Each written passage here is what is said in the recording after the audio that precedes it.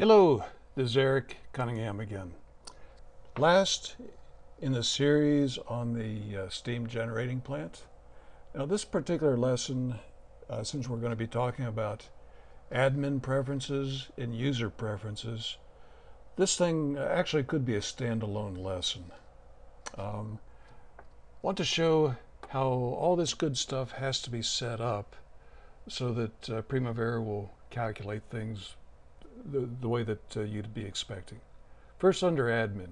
Now, I realize most folks do not have access to admin preferences, but they should at least ask the administrator about some of this stuff. So you click on it, admin preferences.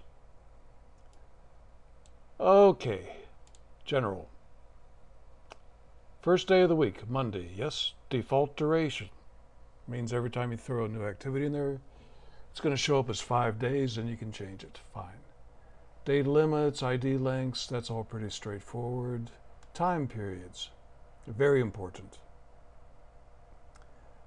The normal standard work week, month, and year for this particular company is the 8 hours a day, 40 hours a week, and so forth. The key item here is this little box right here that you'll see it's checked. Use the assigned calendar to specify the number of work hours for each time period. Now that means if you assign a different calendar, say 6 days a week, 50 hours a week, 10 hours a day, that will override your 8 hours a day here. Otherwise, you can assign a 10-hour-a-day calendar and you will not get what you're looking for. But this is very, very important. Earned value. Let's not get into the this area here for today, but activity percent complete, that's perfect. Just want to leave it like that. Now this is important.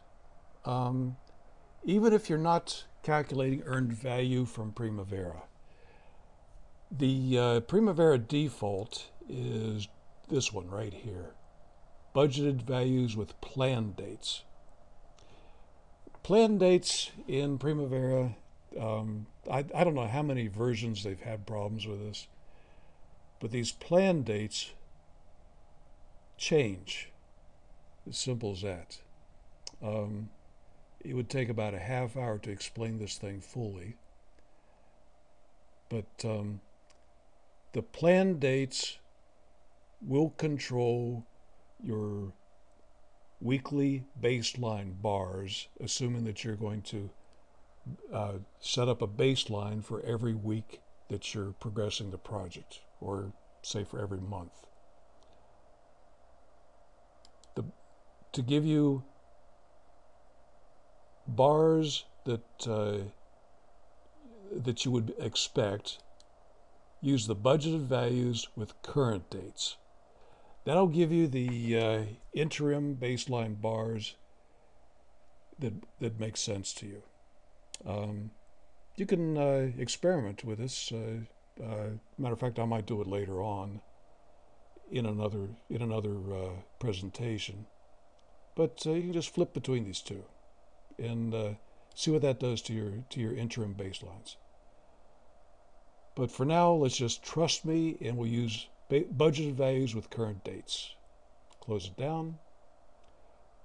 User preferences. Okay, time units. This is the normal way of doing it for unless you're working in a shutdown, or unless you're working on a project that takes 20 years in length. The unit of time, 8 hours a day, 10 hours a day. That's perfect. Now down here, show as units duration. You want the guy working 8 hours a day, or you want him working 4 hours, as they show here. Up above, percentage, 50%.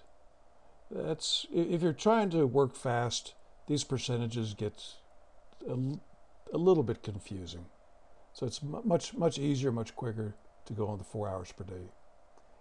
So coming down, dates. That's a good one to go with.